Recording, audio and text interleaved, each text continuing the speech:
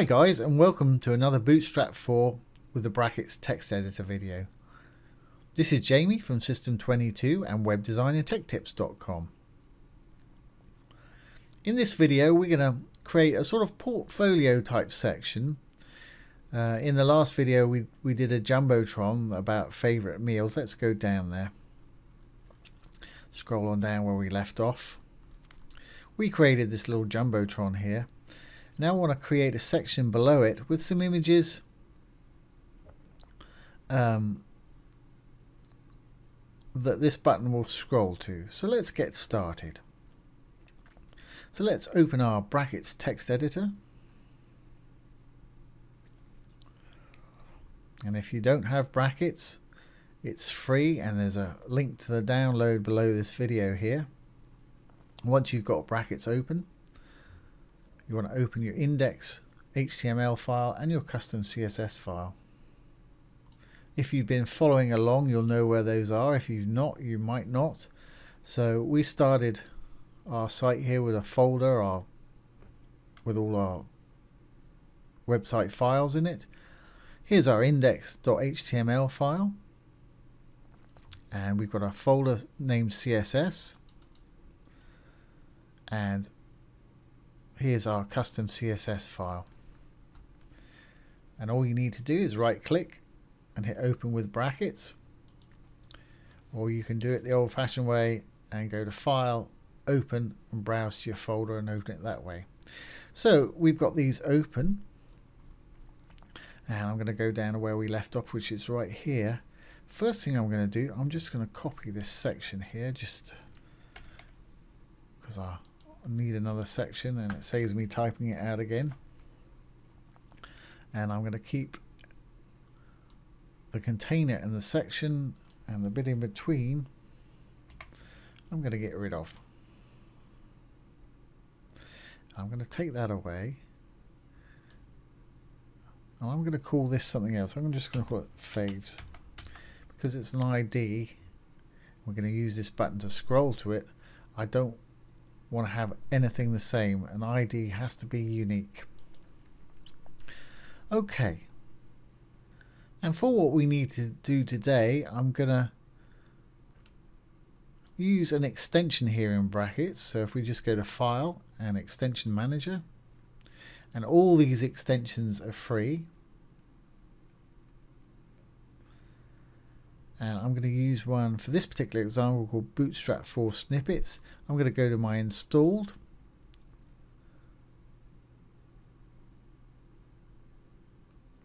And the one I want is this one right here. If you don't have it, just type, go to your available tab, just type Bootstrap no gap 4 snippets in there. It'll find it for you. You can download it. It'll download a zip file. You can just drag it over here and install it.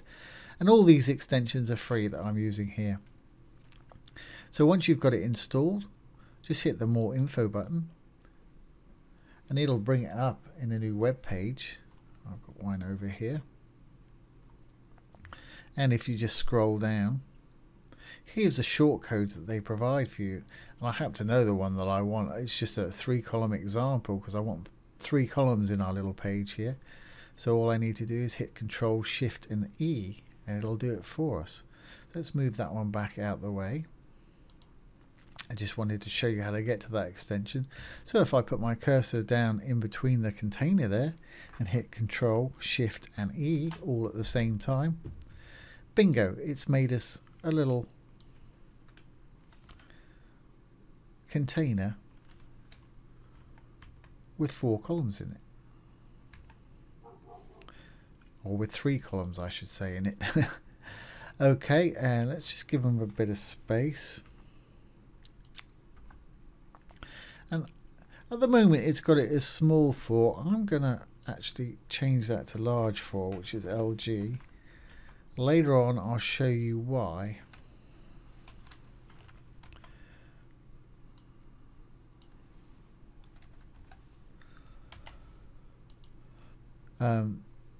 Let's give it a bit more space there. And now let's use another extension. This time it's going to be my RCH. See, I've got a dot up there. That means something is not saved on the index.html. So let's just save that. Control S. Now, if we open up our extensions again, this time I'm going to use the RCH snippets. Again, do the same thing. If you don't have it, just type this in. RCH Bootstrap 4 snippets. You can download it and use it. I'm going to go to their web page.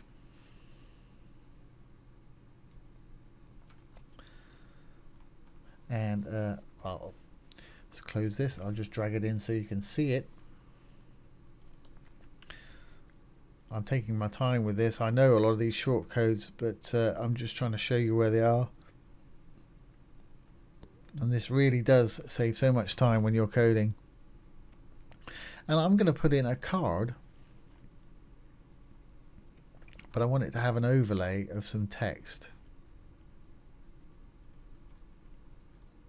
Here's our cards, and let's have a look. See, regular card, featured, full, image, image on the bottom, image overlay is the one I want to use, card panel minimal, and card quote. And the one I want is image overlay. So that's, I've got to type in, or I can just copy this. Let's get rid of that. And in between here, let's tidy this up a bit, just tab over, there we go. Okay, let's type BS4 card image. There it is, it's prompted us image overlay. There we are, it's put that code in there for us, saved us a whole bunch of typing, which is great. Although I've been typing for many years, I am still absolutely lousy at it. That's going to not look like much until we put something in there. And if we just look at what we've got here, we've got our little div, which is a third of a page. Then we've got the card, and it's telling it to have a background dark with white text. Then we've got an image, and it's called the class of image. Source, this is where the image comes from. At the moment there's nothing in there, so let's put an image in there. If we go back to our Bootstrap site here, I've got a folder here where I prepared a bunch of images. Most of my square ones here are 500 by 500. Doesn't matter too much. You don't want them too large, but you don't want them too small either, that they display sort of pixelated. So I know they're in my images folder, so I just need to navigate there to put them in.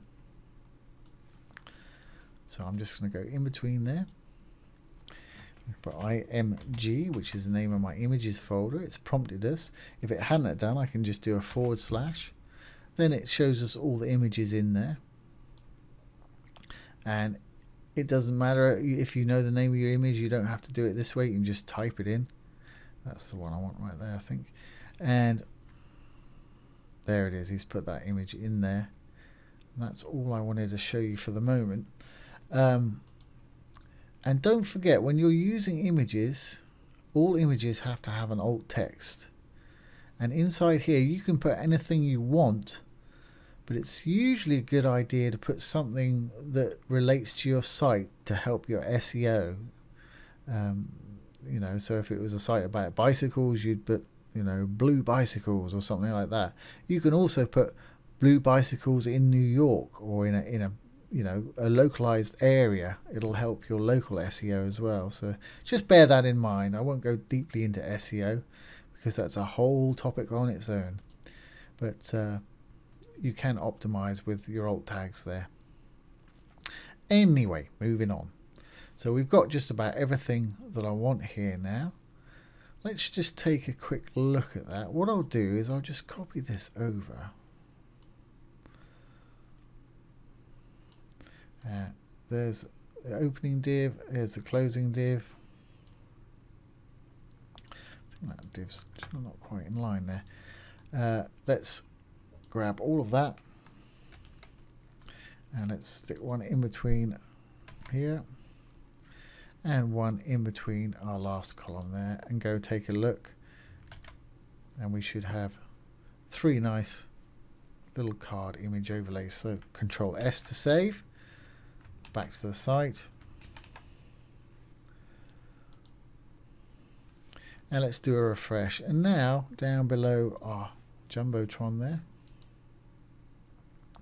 we should have 3 little cards. There they are. That's pretty much what I wanted. And there we've got that nice legending, or the writing over the cards.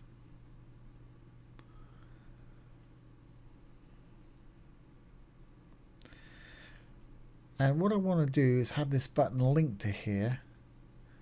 Let's give this a bit of padding on top so we've got a bit more space there.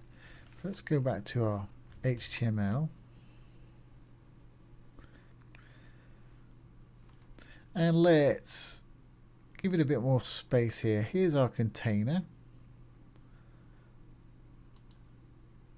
Let's give it padding 5. P-5. That will just give it a bit more space. Control S. There we go. That's jumped it down a little bit. What I'd quite like to do is, that's okay. What I'm going to do is have this button so it just scrolls down to these. But what I kind of like to do, I think I'll make these a little bit smaller and have 4 of them in the row. So let's do that. Let's go back to our HTML. Let's copy. Just click on the opening so you can see the opening and closing. Let's just copy another one of these here. Paste that in there. And we've got to make these 3 now, because with Bootstrap, a row always consists of 12 sections. So if you've got 3, it's going to be 3 4s, because 3 4s are 12. If you've got 4, it's going to be 4 3s, because 4 3s are 12. If that makes any sense at all. In fact, I probably need to do a video about their grid system. That's a good idea. Okay, so we've got 3, 6, 9, 12. So now we should have 4 of those. Let's have a look at that. Control S. Refresh. There we go. Yeah, that works.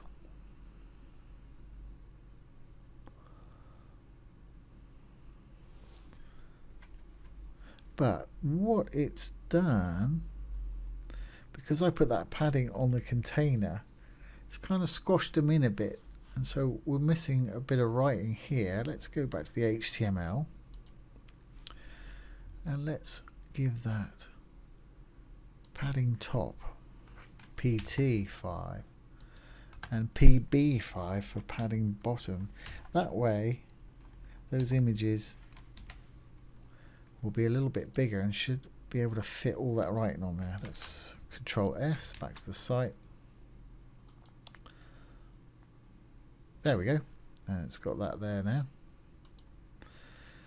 Yep, quite like the look of that. That's fine. And I'm going to add another 4 underneath those. So let's go back to our HTML. And this time we can copy the whole row. See where it says row up here?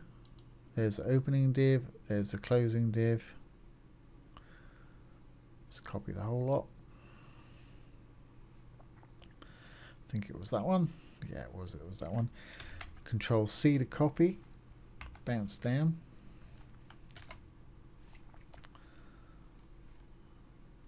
Now we've got 8 of them. And I hear you saying to yourselves, well, what's the point of having 8 of all the same? Okay, and we definitely want some space in between these. What we'll do in the next video is I'm going to actually put some images, different images in each one, and I'm going to have this card fade in with the text when you mouse over it. So let's put a bit of space between these two. So let's go back. And let's have a look here. We've got a row. There's our first row. Well, let's give it some padding bottom of 5. PB 5. P for padding, B for bottom, 5. With our nice new Bootstrap 4 class that goes from 1 to 5, small to large. Control S to save. Let's have a look now. Great. That's exactly what I wanted. There's our little portfolio section. And now let's just link this little button to here. It won't be able to scroll all the way to there because we've got nothing underneath, and it can only scroll to the bottom of the section. So let's just put that link to this section here. Back to our HTML one more time. If we scroll up, here's our Jumbotron section. Here's the button. And there's the href of where we want it to scroll. Now we've given this section the ID of faves or favs. So it wants to go to hashtag because it's an ID, favs. Save that, Control S, back to the site. Do a refresh. Just take it up. Let's take it, I guess there, and hit this, and it should scroll down to our, there. When we've got something below it, this line will be all the way up here to the bottom of our menu. So that'll do it for this video. It's going on a bit, and like I say, in the next one I'm going to make some hover overlays for this, so the writing appears only when we hover our mouse over it. So I hope you found that useful. If you have, please like the video and please subscribe to our YouTube channel. If you're interested in web development, take one of our courses below. We've got some huge discounts for our YouTube subscribers, and there's also some awesome free courses down there, so please have a look. Once again, this has been Jamie from System22 and webdesignandtechtips.com. Thanks for watching. Have a great day.